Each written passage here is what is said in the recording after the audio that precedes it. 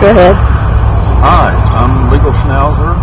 We're here in Columbiana, Alabama on May 12th.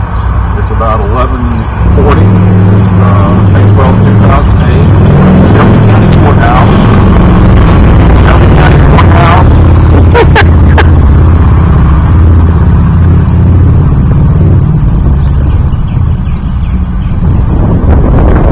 My videographer is new at this. I'm sorry. I'm trying to.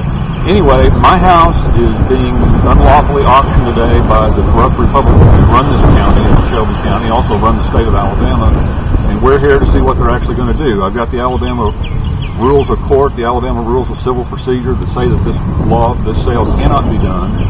I filed a contest which by law puts a stay on this.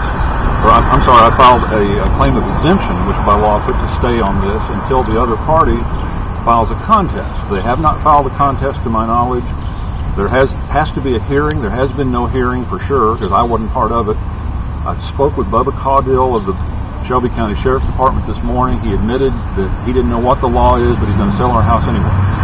So that's the background. You can read about all of it on my blog, Legal Schnauzer, but we're going to be here to capture, to see what I call corruption in real time. This is just absolute stealing someone's house in Shelby County, Alabama in 2008. This is the age of Paul Rowe in Alabama. This is what it's really like, and we'll show you.